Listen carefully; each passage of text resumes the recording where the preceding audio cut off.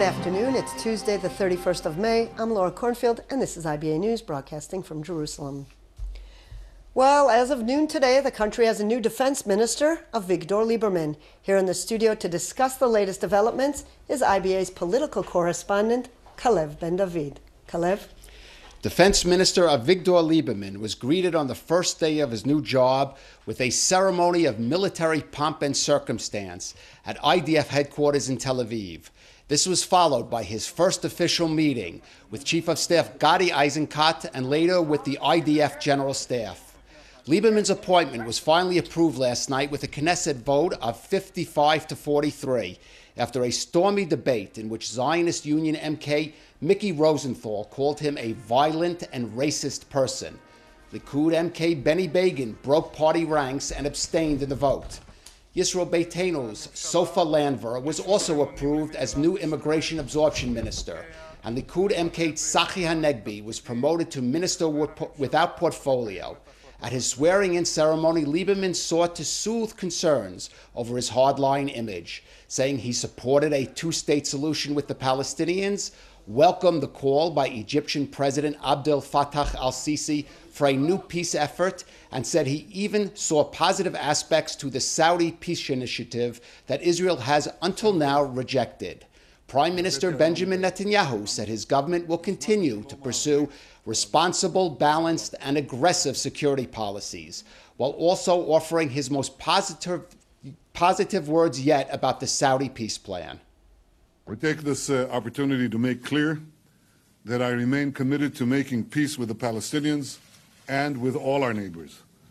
The Arab Peace Initiative includes positive elements that can help revive constructive negotiations with the Palestinians.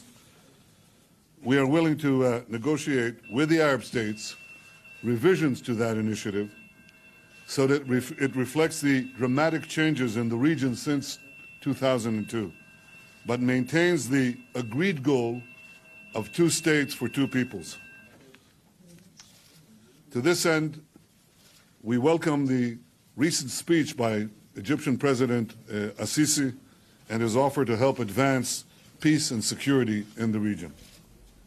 At the Cabinet's first meeting with a broader 66-member coalition, I asked Energy Minister Yuval Steinitz if a government viewed as one of the most hardline in Israel's history really saw an opportunity to push forward toward a regional peace agreement.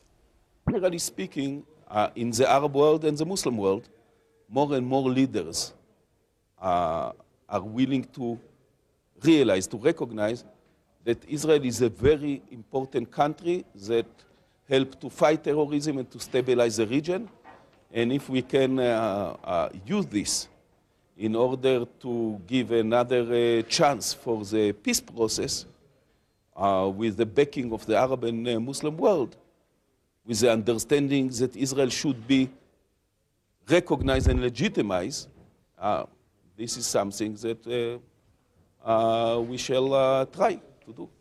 In the coming months, the new coalition will have to deal with a number of sensitive diplomatic and security issues, including the French peace conference and the negotiations over a new military aid package from the U.S. And one voice certain to be heard loud and clear on these matters is Defense Minister Avigdor Lieberman. Laura? Kalev, how serious are Netanyahu and Lieberman about pursuing the possibility of reviving the peace process via the Saudi initiative they have rejected until now? Well, there is no question that they are serious about some kind of a regional peace initiative. Both Netanyahu and Lieberman have said repeatedly that they see an opening with the so-called moderate Sunni Arab states because of the common front that they have with Israel against the Iranian threat. And they're hoping these countries will be more sympathetic to Israel's positions. There is a problem, though, with the Saudi Peace Initiative, which calls for Israel to return back to the 1967 borders. And the Prime Minister has been very firm in not wanting to see any kind of statement that calls on Israel, even as a basis for negotiation, to go back to the 1967 border. So that is a real stumbling block. Kalev, and if they do pursue the Saudi peace initiative, what kind of impact is that likely to have on the coalition after the addition of Yisrael Beitenu?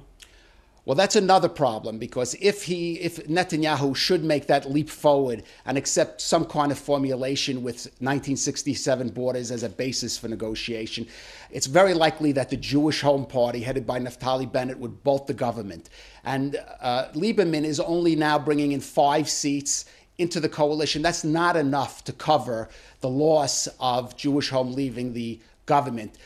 In that case, one possibility, we know the Prime Minister is keeping the Foreign Ministry open for Isaac Herzog. He may yet try again to bring in the Zionist Union Party, and he mentioned that last night, but we'll have to see. That is still an unlikely scenario at this stage. Thanks for that update, Kalev. Pleasure.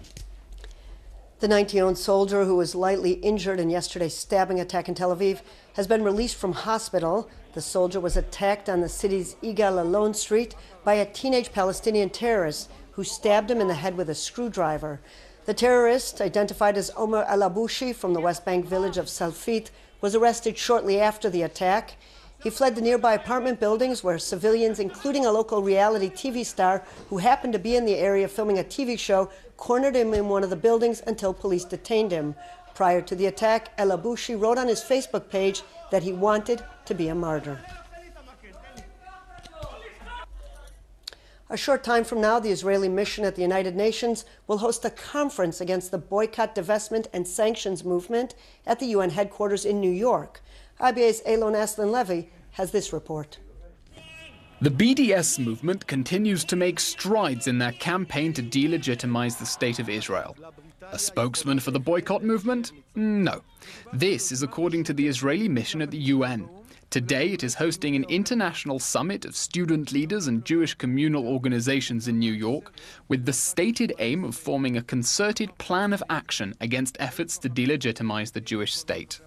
The conference, organized in partnership with the World Jewish Congress, Anti-Defamation League and other Jewish organizations, will hold its opening plenary session in the iconic UN General Assembly Hall, with panel discussions and a speech by Israeli Supreme Court Justice Eliakim Rubinstein. I think it's incredible that we have the support of the Israeli government behind, the American student body that tries to defend Israel every week, every day, really, against the delegitimization and the need or the advocation of boycott, divestment, and sanctioning of Israel. The summit will also include a musical performance by reggae star Matisiao in the General Assembly Hall itself. Last year, Matisiao made headlines performing at a Spanish music festival, successfully demanding that organizers reverse their earlier decision to revoke the invitation of the Jewish-American singer under pressure from boycott activists. Danny Danon, Israel's permanent representative to the World Assembly, called BDS the modern incarnation of anti-Semitism. The conference, he said, will send a clear message to all of our adversaries. Israel will not relent and will continue to reveal the lies propagated by the BDS movement.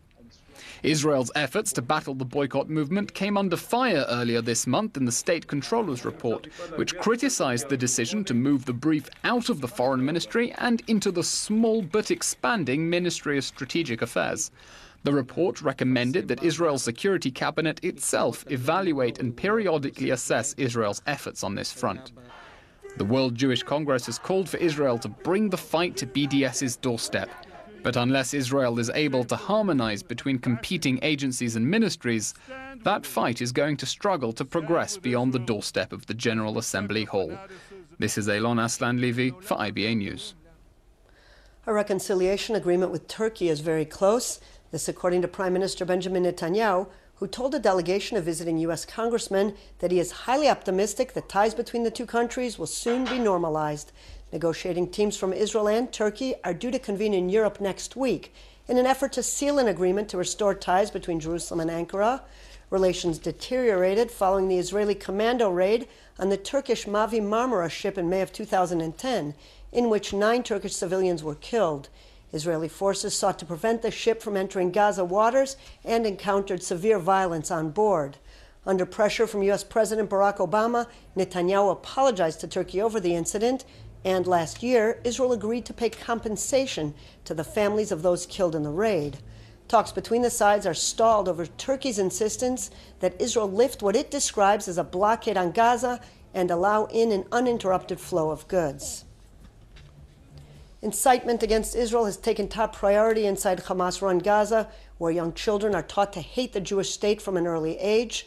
At a recent elementary school play broadcast on Hamas television, Palestinian children, apparently less than 10 years old, are shown wearing army uniforms and armed with toy weapons and rocket launchers as they attack Israeli soldiers.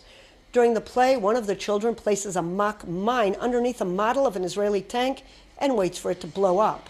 Other school plays broadcast on television in recent weeks show Palestinian children acting out stabbing and shooting attacks on Israeli soldiers and civilians, and the capture of an Israeli soldier. Joining me now in the studio is Itamar Marcus, director and founder of the Palestinian Media Watch, an Israeli research institution that studies and analyzes Palestinian society by monitoring its media and school books. Thank you so much for joining us, Itamar. Thank you for inviting me. Following a period of relative quiet, once again last night there was a stabbing attack carried out by a young teenage Palestinian who claimed he wanted to be a martyr. How do you explain this motivation, and how much of it is really a result of continuous anti-Israel incitement? Well, what's actually very striking is that there has been a significant drop in Palestinian terror in the last month and a half, 2 months, and that corresponds to a significant drop on Palestinian television in its own particular incitement against Israel. We were translating dozens of items a day during the 6 months of terror. Intense incitement by the and I'm talking about Palestinian Authority now, not and Fatah, not Hamas. They were, as far as we saw, they were leading it. They were giving the signals. The individuals were responding. The individual social media also copycatted. But when the PA decided that terror was no longer in its interest, they actually cut down the incitement, and we've had this drop in terror absolutely corresponds to the drop in incitement. So how big a role do you think the Palestinian media plays in the ongoing incitement? The Palestinian media plays a major role in the incitement. The Palestinian Authority has many ways to signal to its people that it's interested in having violence at a particular period. This we saw before, again in the last 6 months. It's not just the media is one of the means. When we see it active in the media, we know that it's also coming from other directions as well. This item that you showed now on Hamas, it actually was Islamic Jihad. It was Islamic Jihad children. They were dressed up as Islamic Jihad uniforms. This particular item, we have seen similar things in recent weeks coming from the Palestinian Authority, coming from Fatah, to Palestinian Authority schools in the West Bank. Recently had similar events for children. One of them had children dressed up as fighters, and they had an Israeli soldier, and we're probably talking about kindergarten age children as well, and they had a child dressed up as an Israeli soldier holding his hands up in surrender, and then in the next picture, what do we see? The Israeli soldier is shot dead, and the boy with the plastic gun is smiling. So there, in this particular Palestinian Authority school, children were taught to see themselves as potentially killing, and then in a Palestinian Authority high school next to Tekoa, they had a different type of play. They had actors acting out a play in which they showed Israeli soldiers, again actors, capturing a Palestinian, lying him down on the floor, and then placing a knife next to him and then shooting him. And this is part of the Palestinian Authority libel that most of the stabbers were actually innocent victims of Israel, and then Israel placed the knives. So if you take these two messages coming from PA schools, Palestinian Authority schools, one is that Israelis are killing them in cold blood, which creates the hatred. And the second message, even at the kindergarten level, is your job, therefore, is to kill Israelis. Itamar, do you agree with the assessment that's given by some top IDF officials that this so-called lone wolf trend is not only related to ideology, but perhaps the result of despair and frustration? The Palestinian Authority, on 4 different occasions, twice under Abbas and twice under Yasser Arafat, used the argument about Jerusalem to spark violence. It was in 2014, October. Abbas used it. Arafat uses to spark the Intifada in 2000. So what we've seen is consistently, the Palestinian Authority leadership uses the argument of Jerusalem. And now the Palestinian population is a very religious population. When you come and you tell them repeatedly that the Jews are defiling Al-Aqsa, Jews are planning to destroy Al-Aqsa, that's what this is all about. All of the statements from the original attackers all had to do with Jerusalem, Al-Aqsa, defending Al-Aqsa. So later on, and this was fascinating, later on when the international community started complaining to Israel about Palestinian frustration, it was only then that the Palestinians themselves started talking about frustration. This was all about Jerusalem from the beginning. That was the spark. That's what made it, that was the driving force. And today, when the PA has accomplished politically what it wanted by this violence, they've raised the Palestinian issue, they've got a French initiative now, they no longer needed the violence. That was why they essentially called it off, and that's why we see the stop in violence. Itamar, this Friday, foreign ministers from some of the world's most powerful countries, along with a few from Arab countries as well, will convene in Paris to discuss the renewal of peace talks between Israel and the PA. Netanyahu has repeatedly rejected the French initiative, saying it evades direct talks. How should Israel brace for this event? Israel should brace by showing items like the ones I described, showing that the Palestinian Authority has not yet proven itself to be an interested peace partner. When kindergarten children in the school system are taught to kill Israelis, when children's programming regularly that's controlled by the PA is teaching children that Jews are monkeys and pigs, when they're demonizing that Israeli soldiers are killing them on purpose, there's no peace partner on the other side yet. When we see a change in the way the Palestinian Authority is educating their people, and I don't mean they should accept Zionism, I mean they should argue the issues with their people, not demonize us, argue the issues that are on the table. When we see that, then we'll know we have a peace partner. As long as Jews are being presented as monkeys and pigs to children, we don't have a peace partner yet. Will it give the Palestinians further legitimization to demand more concessions? It depends on how Israel responds. If Israel responds and says, don't go, don't talk, don't, then it's going to be a disaster for Israel. If Israel goes and say and focuses on peace education, focuses on the hate education of the Palestinian Authority, focuses on what has to be done to have a generation of Palestinians who will live in peace with Israel, if we focus on the building peace that the Palestinian Authority is prohibiting, then I think it will not be a disaster. We can actually accomplish something. Itamar Marcus from the Palestinian Media Watch, always great to have you with us. Thank you so much. Thank you for inviting me. Former Labour Party leader and presidential candidate Benjamin Ben Eliezer has been offered a plea bargain in the bribery trial he is facing. The 80-year-old former lawmaker was reportedly told he could avoid jail time in exchange for an 11 million shekel fine. However, Ben Eliezer has apparently rejected the offer, saying he does not have the necessary funds to meet that request. The former defense minister is accused of receiving more than 2 million shekels from businessmen in exchange for decisions he made as a public servant. He allegedly hid large sums of money from tax authorities and violated transparency rules for Knesset members. Ben Eliezer suffers from deteriorating health, and according to local media reports, the prosecution is considering dropping bribery charges against the former lawmaker in order to enable a no-prison deal. No Tobacco Day was marked around the globe today, and this year the World Health Organization is calling on international governments to enact policies for plain packaging of tobacco products. Here at home, the Health Ministry issued its own report on the status of smokers in Israel. According to the figures, an estimated 20% of the local adult population are smokers. Of those inhaling, 26% are men. That's almost double the number of women who smoke. An estimated 7,500 Israelis died last year from smoke-related illnesses, almost 800 of whom died from secondhand smoke. However, there is something positive. The report shows that overall the habit is on the decline, pointing to a significant drop in the number of teenage smokers and soldiers over the past decade. Drivers out there, pay attention. The price of gasoline will rise at midnight tonight by nearly 3%. That's an extra 16 agorot per liter at the self-service line. The price of 95 octane will stand at 6.01 shekels per liter. The hike is attributed to a sharp rise in oil prices worldwide, which have gone up by 9% over the past month and 25% since the start of the year. In local money matters, shares were up on the Tel Aviv Stock Exchange, while the shekel was mixed in foreign currency trading. Here are the numbers.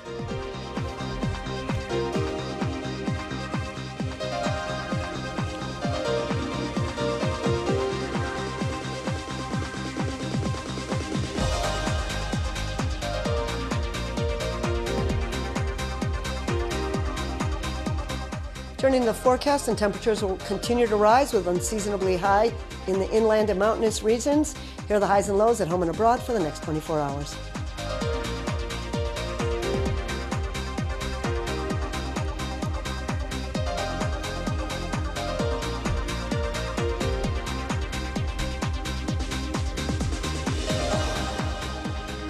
And that's all for this newscast. Please join us again tomorrow, same time, same channel.